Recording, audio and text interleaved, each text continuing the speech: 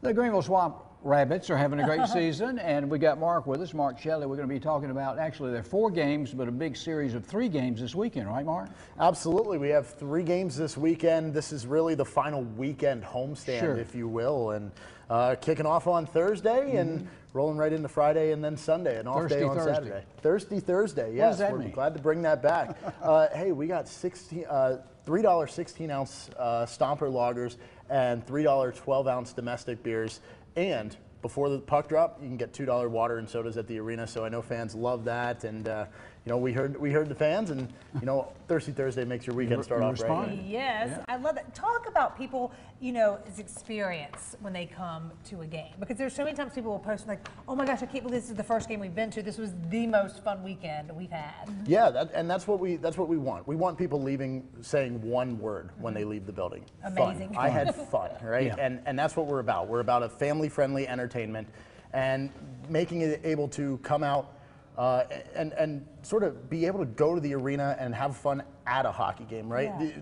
The hockey game, yes, it's a great product and it's a development system, but we want you to have fun at it first, right? Because that's what gets you to come back. That's what you want to come back. You want to come back, and ultimately you get to watch hockey at the end of the day. To watch you guys win. Now, you're saying after this series of 3 this weekend, you still have to win the 4th game to be in the playoffs? We are in a very hard playoff fight right now. We're 2 points back. It's you know, it's a great turnaround to this season. It was a slow start, and all of a sudden things turned around. Yeah. We've done nothing but win games and have great success over the second part of the season, and we put ourselves right in this playoff fight. And April 15th, we have that game, Fan Appreciation Night, final home game of the season, of the regular season. That is, we're you know, playoffs are hanging there. We're fighting for them. The Orlando Solar Bears come to town. They're the team in 4th place, so it's going to be a hard-fought matchup there, and it could come down to that game. So we need all of our fans there in attendance, and it's Fan Appreciation Night. What kind of things are you going to be doing?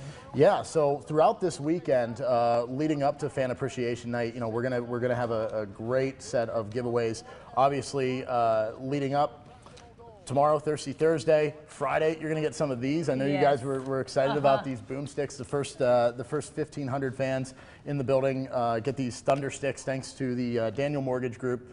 And then on Sunday, on our Sunday Fun Day, the first 750 fans get a T-shirt courtesy of Drexelmeyer. So we're really excited about that. And then Fan Appreciation Night.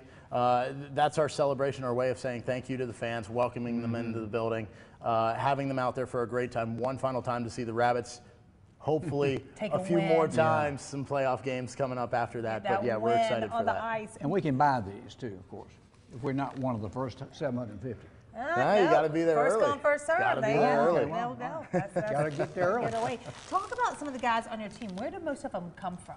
Yeah, we have a really healthy mix, right? We have some guys that are Canadian. We have American players as well, and even some Europeans. You know, obviously Nikita Pavlichev has been a big part for us, and he's a Russian-born player, a Big Ten champion at Penn State University. So guys from all around, and you think back to guys like Max Zimmer, the hometown American from the small town of Medina, Minnesota, and you know, just a great kid out of Wisconsin, Liam Pecoraro, a Boston kid. So we have a lot of great guys on this team from all over North America, even into Europe, and their personalities are even bigger than their play on the ice. It's a great group of guys to be around. I feel like once y'all got here, more youth hockey has come about. You know, I've seen a lot of those kids in my neighborhood. They're like, "Oh yeah, we're doing hockey." I'm like, "That is amazing," because you know, down south, that's not always a big thing for younger. Yeah, you're exactly right, and that's one of the things that we take pride in is being entrenched in the community. We want to be a community-first organization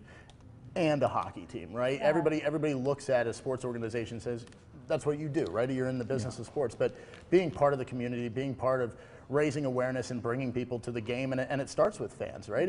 You don't get into playing hockey, and your kids don't start playing hockey if you don't first experience the thrill of going to a hockey game, and that's one of the great things that we have to offer. I know some of the hometowns of those guys were like Minnesota, Canada, of course, and Michigan. So again, a lot of them have come down south to play. Yeah, and they all love it. One of the first things you ask them is why, you know, why come to Greenville? Why did you sign in Greenville? And they sit there and they go, why not? I mean, they love this place, right? We want to be on ice, and we don't want to be in the ice every day. So guys, go tomorrow night. What time is the game? 7:05. 7:05.